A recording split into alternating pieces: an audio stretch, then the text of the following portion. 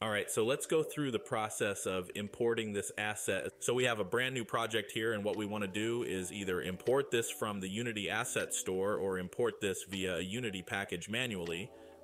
So I'm going to import this via package manually. And in that case, all you have to do is drag and drop the package into the asset folder. That's going to start the process of importing, and we can wait till the importing process is done. When this window pops up, all we have to do is click import. We're going to import all the files that come with the package. Now that the package is done importing, we see that we have a bunch of errors. That's because we need to install the dependencies. So in the folder that we imported, there should be a file called manifest, and inside the manifest file, there is a package called Newtonsoft. Newtonsoft does all of the serialization within this package. So, to import Newtonsoft, go to the Windows menu, then to the Package Manager. Afterward, what we want to do is hit the plus icon here and go to Add a Package by Name. We're going to type in the package name in the version, which is com.unity.nougatnewtonsoft-json with the version 3.2.1. After that, click the Add button, then we're going to wait until that finishes importing.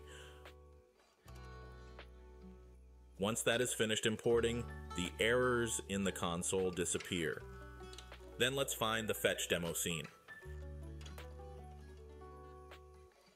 It is located in the function calling folder, in a subfolder called scenes. Double-click on the scene to open it. When you open this demo, you can see this window that pops up. A window pops up telling us to import the Text Mesh Pro Essentials, so let's go ahead and import that as well. Then let's wait until that's finished. Okay, that's done. As you can see in the scene, we have a bunch of pink textures. That's because we are missing the URP, Universal Render Pipeline asset. Depending on your project, make sure to set up your game using the render pipeline of your choice. The functionality of function calling will work no matter what render pipeline you have, but in this case, I am using the Universal Render Pipeline. Let's import the URP package with the Package Manager. Go to Windows, Package Manager, then search for Universal RP and import that package. Wait until that is finished importing.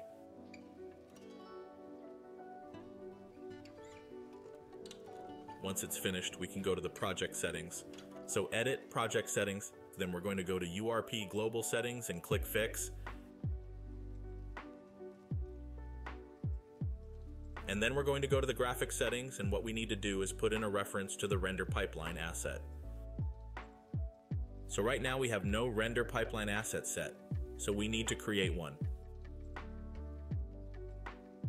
Do this by right-clicking in the project panel. Go to create and then find the rendering option. And create a URP asset with a universal renderer.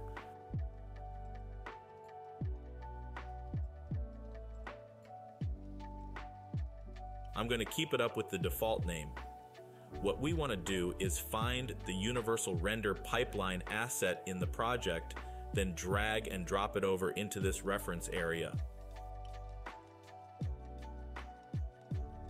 Now that we've done that, the render pipeline is set and we can go ahead and play our game.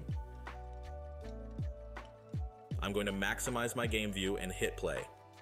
Once the game is playing, the fetch demo is set up with a few functions that can be called. You can either use the text input or the voice input to ask the character to fetch one of the objects for you. You can choose from 4 objects: a cube, a sphere, a cylinder, or a capsule. I'm going to click on the mic button and ask the character to fetch me that cube. Fetch that cube for me, please. The character will think for a second. Retrieve the cube. I will. Patience you must have. Yes. Using your input, it will decide which function to call and which arguments to put into the function's parameters. Then it will call the function. And that's it. You have successfully imported this asset and can use the demo scene. Next will come a video that will explain in more detail how this is being done and how you can call any function in your game. It's exciting to be able to give this asset to you all, and I'm also excited to see what you all can come up with. Happy coding, and see you all in the next video.